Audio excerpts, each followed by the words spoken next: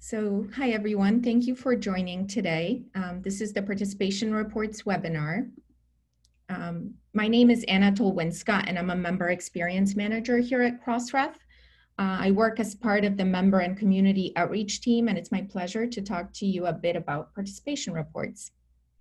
Today, I will show you how you can easily track what metadata you're registering with Crossref, why you should be checking the report regularly, how to interpret them, and how to improve your metadata coverage levels. This will be a first of regularly scheduled webinars, hoping to run them monthly. My colleague Shane Smullian from our support team is here as well on the webinar and will help me with any questions while I'm presenting. You can submit them through the chat window if you have any questions, and then we'll open it up after I stop the recording for more questions. If anyone has any questions, they can raise their hand and I will do our best to enable you to use your audio to ask the question. So before we jump in, I'm going to share a quick poll with you. Hopefully you should see, just please bear with me. Hopefully you should see a box with a couple of questions. If you could answer the question, that would be fantastic. So the question is, all the metadata I collect is automatically sent to Crossref. And I will share the results in a little while once everyone had a chance to answer the question.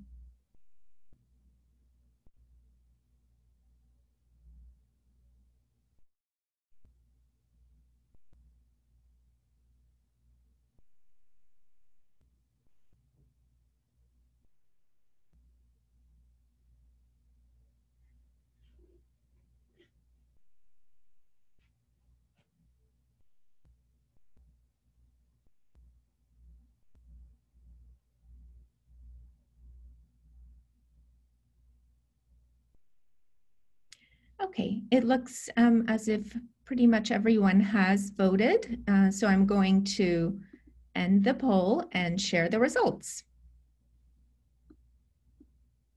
And I want you to keep the results and this question in mind for a while. We'll get back to it later on in the presentation. Okay. So I'll go ahead now and get started by telling you a bit more about the reports. So what are the reports? The reports provide a clear picture for anyone to see what metadata Crossref has. They are a place where you can check what metadata you're registering with Crossref. They are open and free to use by anyone. They allow our members to track what metadata they're registering with us, which is not always easy to do. And they allow for the opportunity to evaluate and educate and for members to see how they measure up and see where the gaps are so that they can be improved. So they are now about a year and a half old. We launched them in the summer of 2018. They are in beta, so please keep that in mind when using them. So they're not, we're hoping to improve them. And we like to call it phase 1 at this point. Any feedback that you have is very valuable, and please share it with us if you do have some feedback. So why? So you may be wondering why we developed these reports. Well, they came about mainly because we have been hearing from our members at conferences and in meetings on calls that they're not always sure what metadata they're registering with us. We always assumed that our members know exactly what they're sending us, so we decided to make it easier for both our members and ourselves to see what metadata was being registered. This data has been available for quite some time via our REST API, but not everyone knows how to query our APIs, and it's not very user-friendly. They're more geared at machines rather than humans, so it's not an easy-to-use interface. So that's why we developed the participation reports, because they're much easier to read. You can see what's missing as well. So another reason was that it made it easier for our members to see what's missing and to fill in the gaps and update their metadata. How can we expect, our members to fix something if they're not sure that something is actually missing from our metadata? And lastly, the reports allow you to track your progress and see if what you have updated is actually being reflected in Crossref. So sometimes you might want to add or update your metadata and you're not sure if it actually is being added. So that's a good place to go and check. Especially if you use a vendor or a third party. So if someone else does the depositing for you, it's really great to be able to just go to your participation report and see if your vendor or your service provider is actually doing what they're supposed to be doing on your behalf. So it's important to register as much metadata as you can because that metadata makes your content more useful and more discoverable. And also this brings us back to our poll at the beginning of the webinar where you're not really sure, sometimes you're not sure what you're sending us, and this is a great tool to actually be able to see what you're sending us quite easily. So let's now take a look at how that happens. Oops, excuse me. There we go. So where does the metadata in Crossref end up? So because Crossref's metadata is standardized and machine readable, it is very useful to many organizations that make your content more discoverable. And here are a few examples. So organizations that provide services such as search and discovery, matching and linking citations, collecting related research objects, verifying and validating records. So organizations such as libraries, library discovery services, and metrics and analytics companies, manuscript tracking systems, all of these different types of services depend on Crossref's metadata, and Crossref's metadata makes it easier for these organizations and these types of services to run, and in turn help your readers to discover your content. So when registering metadata in Crossref, it's also very important to keep in mind that the metadata is correct, that there are no errors, no typos, that it's complete, that all of the fields that you can manage to register with us are registered. So not just the first author, but all of them, publication dates, and anything that's not required. So any extras, for example, ORCIDs or funding information or license information if you have it. And to make sure that it's up to date. So make sure that it's all up to date. Talk to your vendors or service providers if they are the ones registering it for you to make sure that that's being done for you. And once you update your metadata, you can expect to see it reflected in the participation report in about 24 hours or so. Okay, so let's see how the participation report actually works. So when you navigate to the main page of the participation report, you will see a search box. So let's go there. And you can type in your name or a name of the organization that you'd like to see. So today I'm going to be looking at the American Geophysical Union. So when I click on their name in the search box, it takes me to this main page. However, if I made a mistake and didn't look up the correct member, you can go back to find a member and try that again. But today we'll be looking at this particular member. I use the American Geophysical Union because they're a good example of a member that's depositing richer metadata. So as I mentioned, you land on this main page that displays your report and all of the 10 key elements that we think are important in making your content more useful and more discoverable. At the top, you will see your organization name, of course, right here. And then you will also see the total number of content items. So anything that you've registered so far. However, that number is dependent on the date selection. So right now we're looking at current content, but if we wanted to see all of the DOIs that the American Geophysical Union registered with us, we would have to click on all time. And the number of all of the total of the DOIs that AGU has registered with us is 223,000. But let's look at current content for this sake of this presentation, or the beginning.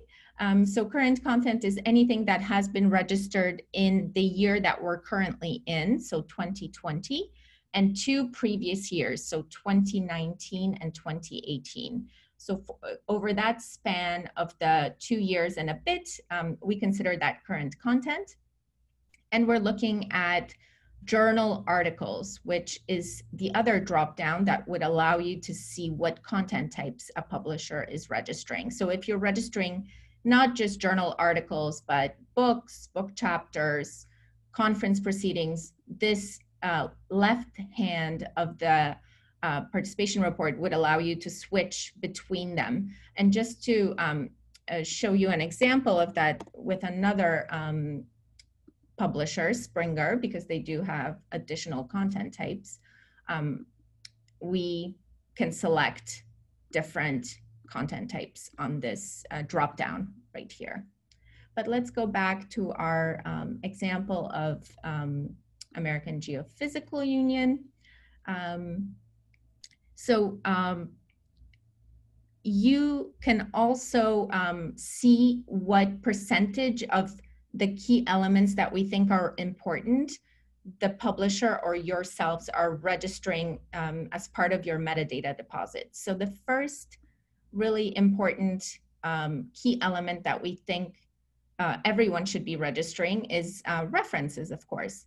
And the percentage is the total percentage of the DOIs that have been registered with references as part of the metadata deposit. And at any point, if you're not sure what you're looking at exactly, there's a little eye that you can hover over it. And it will bring up a pop-up box that will tell you what this means and what the percentage means. So percentage of content items or DOIs that include reference lists in their metadata. So 85% of the 16,000 DOIs that were registered in the last 2 years have references deposited. And that goes for all of the different elements that we'll be talking about here. The next one is open references, and open references just refers to whether the references here are open across all of our APIs and services or whether they are not. So all of the data, metadata and Crossref is shared with across all of our different services and APIs except for references. Publishers have a choice whether to open their references or limit them. We of course encourage everyone to share their references. It's really important. References are a big part of the story of your content, where it sits in the scholarly map. And also they enable you to use our cited by service, which means that you can query for publications that cite your work. So if you're participating in cited by references are really important, and making them open just means that anyone would be able to use them and see them. And if they're not open, this percentage would be 0. So you can kind of take a look at your participation reports.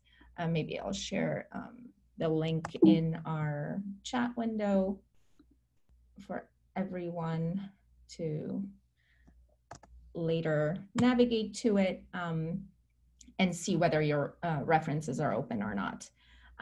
Next, we have ORCIDs, and ORCIDs are ORCID identifiers help authors disambiguate their names.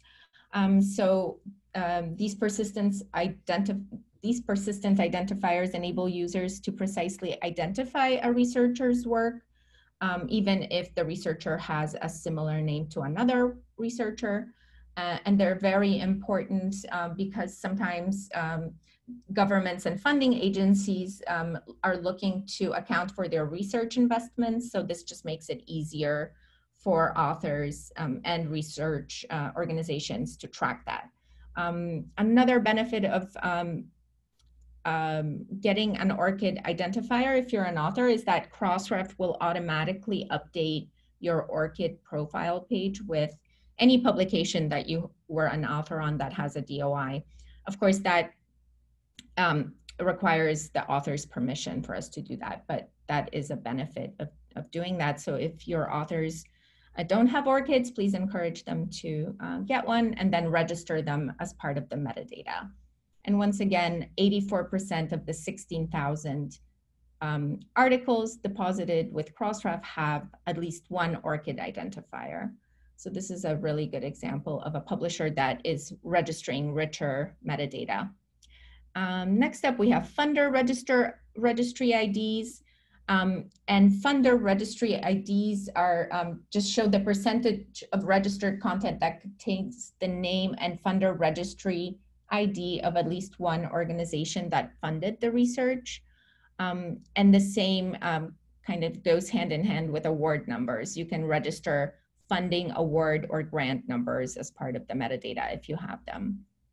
And in this case, AGU has 70% of the 16,000 articles have at least a funder name included in the metadata. And it's really important because funding acknowledgements give vital context for users and consumers of your content. It just basically helps extracting the acknowledgements from your content can be really hard for various funders. So Crossref just makes that much easier to do. Next up, we have Crossmark. If you are participating in Crossmark, and Crossmark is a service that Crossref provides to our members, which allows you to indicate on your article pages whether the content has changed or been updated or even retracted since publication. And you can include that in the metadata as well. And if you are participating in this service, which is now actually free to deposit Crossmark metadata. In the past, it was there was a cost involved, but we have dropped the fees for Crossmark. So it's now free to participate in Crossmark. And if you are participating and registering the policy page, which is a requirement for Crossmark, this participation report would indicate a percentage of how many DOIs have the Crossmark policy page included in the metadata. Next up, we have text mining URLs. So we allow our members to register various types of URLs that help researchers, help other publishers, help research funding organizations, but the text mining URLs actually help researchers and publishers. So if you do get a lot of requests for your content to be text and data mined from researchers or librarians, you can include the text mining, the full text URL in the metadata, of course, with appropriate permissions on your end for access. And researchers will be able to automatically text and data mine your content, given that you have permissions set up. You can include the license that pertains to the text mining as well in Crossref's metadata. And license URLs can also include open access copyright licenses. So that's very useful for open access publishers as well, to indicate what what content, or whether all of their content is open access or some of the content for subscription-based publishers. So that's a very useful key element that a lot of publishers and researchers look for in the metadata. And a lot of the different services that I showed you before rely on this information as well. Next up, we have similarity check URLs. Similarity check URLs are URLs that you can register if you're participating in the service to enable the organization Turnitin to crawl your full text content for the purposes of similarity check, to include it so that other publishers can check against a large database of full text content to make sure that there are no similarities between their manuscripts and what is already been added to the large Turnitin database. And last but not least, we also have enable you to include abstracts, and abstracts in the metadata give further insight into your work. So it just gives your readers a more of a, a better way to know what they're looking for and what they're potentially hoping to use in their research. And of course, various members will have different levels of these key elements registered. So of course, this is a really great example, but you will, even if you navigate to backfile, which is older content, and you can change the date range here, you can see that not all of the elements have as high of a percentage as the ones in current content, because it's much harder to kind of go back and extract metadata from older content, older PDFs, but we do encourage you to register as much as you possibly can. You can start kind of fresh, start tomorrow with adding more metadata, but if you ever have time and a budget and can update your older content, we would encourage you to do so as well. Okay, another thing I may have missed in the beginning is that you can look up individual journals. So if there's a specific journal that maybe there's an editor of a particular journal and they'd like to see what how the metadata is being tracked and how it's growing over time, they can navigate to a specific journal and just look at that one journal title. And of course, some journals metadata coverage varies from journal to journal. You can kind of see it here. Some of the journals have very good coverage, others not so, not as good. But this AGU is a really good example of a very good metadata rich publisher in Crossref. Okay, let's see now. I think we are done with the demo, and I had a couple of screenshots just in case my live demo did not work out, but it did, so I don't have to rely on the screenshots. I do have another poll, and I'm going to launch it right now. So it's a little activity that I have for everyone. So what I'd like you to do now is navigate to the participation report on your computers if you have access to that, and identify an area where you are doing well. So please take a moment to navigate to your participation report, take a look, and then I'm going to launch another poll. We'll give it a minute or so.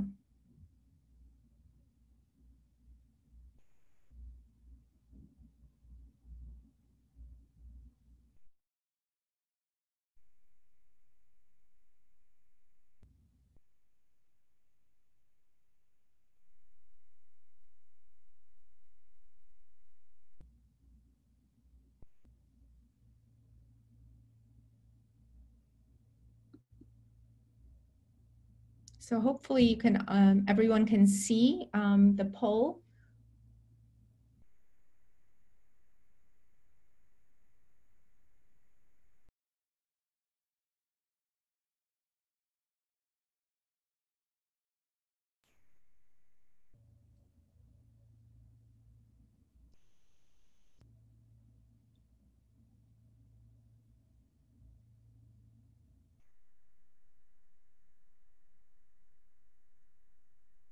give it a few more minutes for everyone to get a chance to take a look and see how they're doing.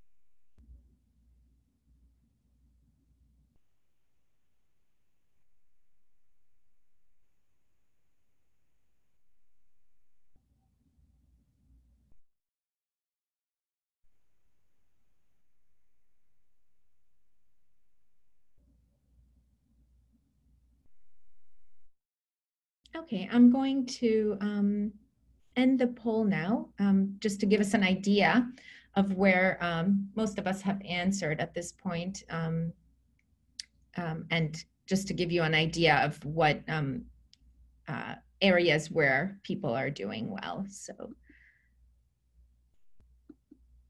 So I think by far similarity check URLs are the winners, but I'm glad to see references, and of course abstracts. All of that is fantastic, and if you can just keep doing what you're doing, and try, doing a little better on funding, in the funding area and the licenses as well. That is, if you are able to register funding information, because not everyone has that information available to register. So it's sometimes typical not to see, depending on what type of a member it is, not to see various different key elements. Some members might not in the humanities have, or social sciences have funding information to register. Some things may not make sense for different types of publishers. Okay. I have another activity for you. And this one will be identify an area where you could send more metadata. So this is where you're not doing as well. Please take a look at your participation report and see where you see the zeros. And if you see a zero, you can select that on this poll. And I'll give it a few more minutes.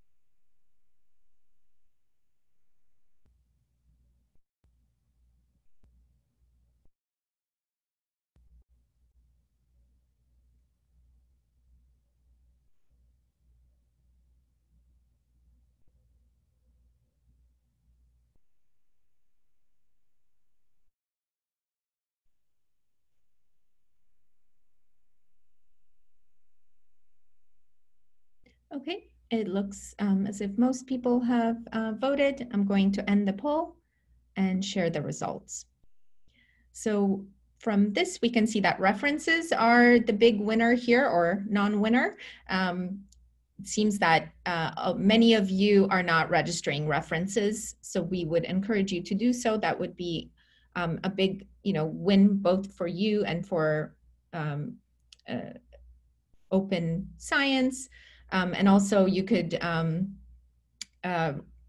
participate in the cited by linking if you cited by service. If you were registering references, it's a free service for anyone to use, and it does help with discovery, and it also makes it useful for others to see what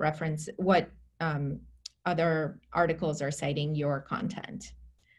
So if I were to say the three kind of most important key elements that you could start registering with us.